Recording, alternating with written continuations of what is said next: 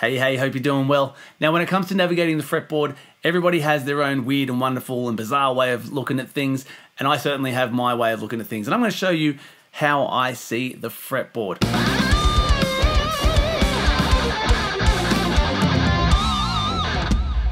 Quite honestly, I wish that someone had told me this many years ago. I've only discovered this really in the last couple of years. So all we're going to do today is learn one simple pattern. Now, this is not the be all and end all of soloing or guitar improvisation or anything like that, but it's definitely going to get you jumping from key to key a little bit more tastefully and way easier. Okay, so I do remember the first scale I ever learned. It was G major in this position and it looked like this.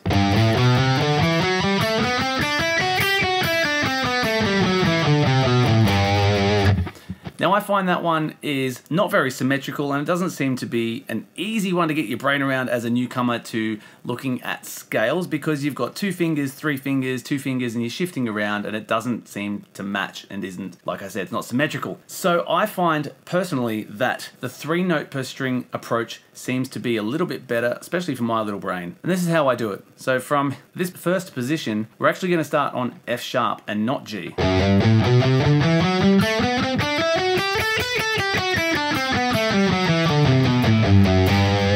Now, notice I went back up to the G to make that sound like G major because that's the key that we're in, so you want it to sound musical. Now, technically, this is starting on the 7th note of the scale, so this is the 7th mode or 7th position.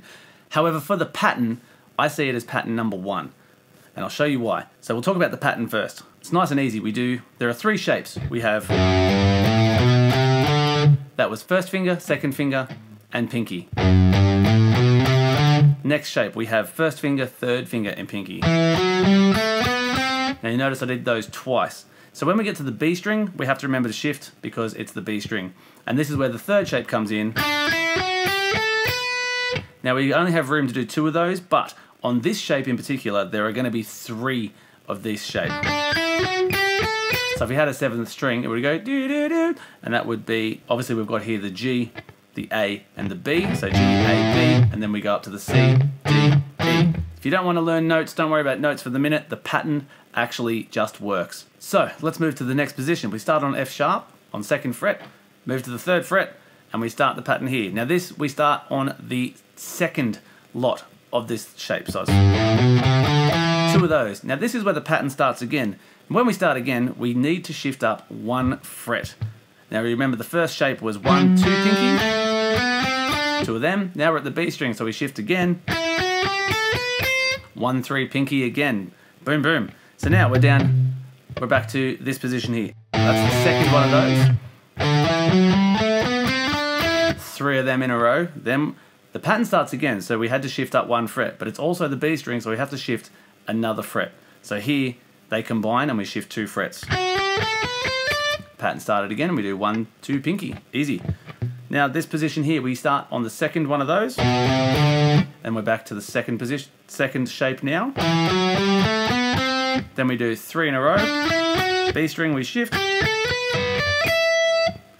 Come down to the bottom again. That's the last one of those. So the pattern starts again. 1 fret up.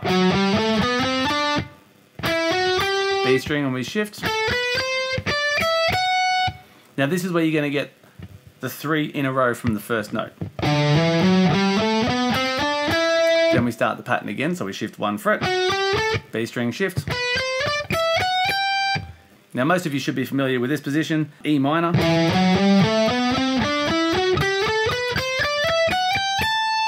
And then we're literally back to the start on the F sharp.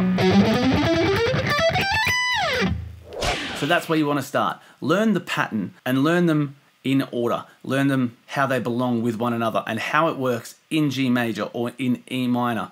Now, why did I say or E minor? Because G major and E minor have the same notes. Just like all of these scale patterns here have the same notes. So all of these modes will have the same notes. So if you do this in a kind of roundabout way, you've got a short little introduction there to modes. Yeah. So once you've learnt that, you've got the pattern down, you understand the order, challenge yourself and see if you can play all of them from the 1 position. What do I mean by that? I mean, always start on the F sharp. Do your first shape, etc. Then move to the next shape. Third shape. and so on until you get through all of those patterns. Now, I don't recommend you try to do it blind. Set yourself up, have them in front of you, try to do them in one, and then try to remember them and see if you can nail it that way. Now, this is going to help you to no end. Once you understand how it all works, doesn't matter what key you're in, all you need to do is find your root note. Now, if you remember,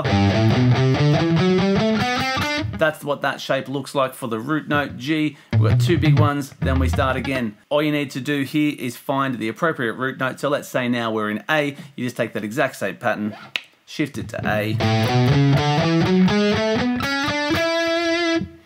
Easy peasy.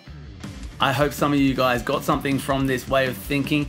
And if you enjoyed this kind of video, make a comment and I will do a few more in the future. But for now, thank you for watching. Stay tuned. See you next time.